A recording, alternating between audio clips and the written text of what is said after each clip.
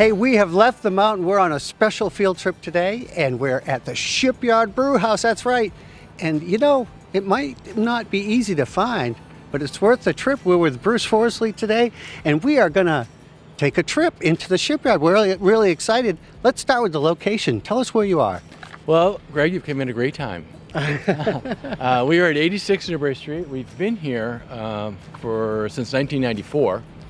And back in 1994, this entire area was what was called a brown space. It was formerly manufacturing.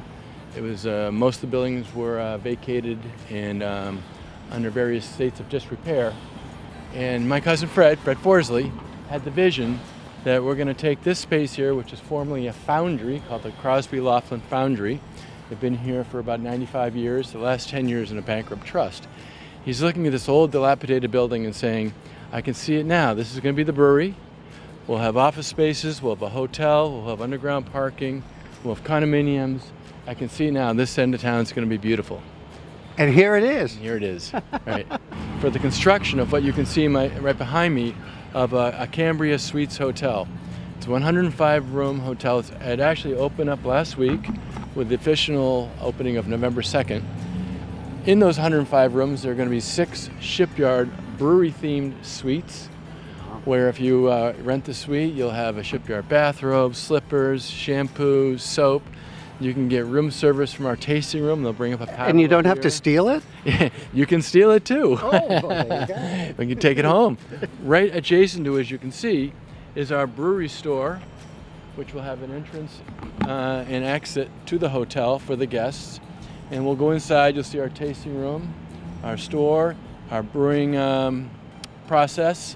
And yeah, we're very proud. And parking. Well, there's quite a bit of parking here. People sometimes complain about finding their way to the east end. This building right here, our building, has got underground parking for 186 cars. So it's deceiving when you come into the neighborhood. There's plenty of parking. I'm saying that as a kind of a motivation to come down and visit us. What are we looking at here? The seasonal favorite, Pumpkinhead, huh? So obviously all the beer here at the brewery is beer we make, right? This is the pumpkin season. Got everything from a pumpkin seltzer, which is kind of an interesting twist on the bigger brands out there like Truly and White Claw, and of course the Shipyard Pumpkinhead family.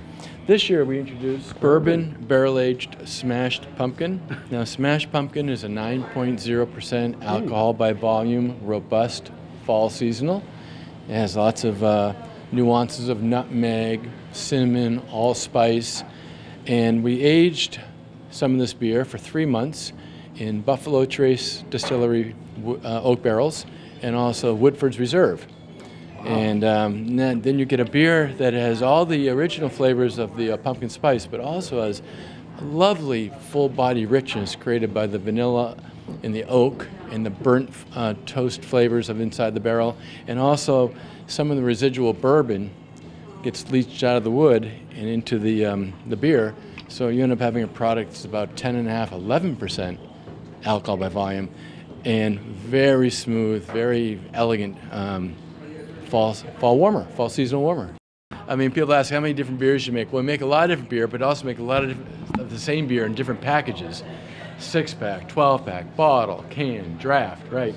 So Finder is a brand we created about 3 years ago. It's a New England style IPA, and you might see it at Sugarloaf under the Sugarloaf Finder package. One of our newest kind of focus brands, Shipyard American Pale Ale. We have licensed the Shipyard brand to a brewery in the United Kingdom called Marston's Brewery. Marston's recently got purchased by Carlsberg, a very large international company. They have taken Shipyard and put it on what they call their accelerator program, which means they're investing in it for the long term in television, point of sale materials, incentives. And Shipyard American Pale Ale has become the #1 selling American craft beer in the United Kingdom. It has become my go-to beer. Gosh, you must be quite proud. I'm very proud. And the other thing is, I think for a while there was a lot of movement in the craft beer industry towards strong beer, double IPAs, unfiltered IPA, etc. Some of us are going back to a beer that's a little less alcoholic, a little easier to drink, a little lighter in style, and we think we've nailed just that with this American Pale Ale. a little bit left over from the summer season. Yeah. And again, we have a base wheat beer that's very flexible. We use it to make a number of different styles of fruit flavored beer. This is a watermelon flavored beer. It actually tastes very, very much. Probably very refreshing. It's very refreshing, ice cold, and yeah, you never know what's going to work, so you gotta throw it out there. Of course, Sea Dog Blueberry. I alluded to the blueberry. Yeah. This is definitely one of our flagship brands. Besides the Pumpkinhead, this would probably be our other quote-unquote national brand. We sell this in Florida and California and a number of states in between. So, Sea Dog Sunfish, you want to try to guess what the two flavors are that we use in the Sunfish? I would say grapefruit. That's one. Banana.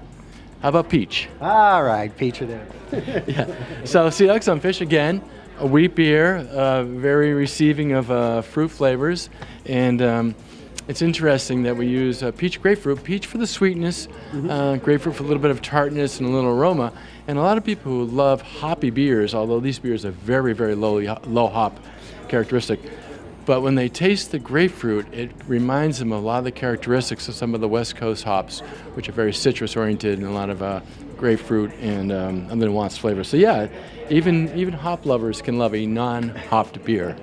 Now, when you come down here, you want to show off that you're drinking, of course, Shipyard products. What do you got? Yeah, you come in here, we have all kinds of beer first, of course. Beer is the first and foremost priority of everything we do.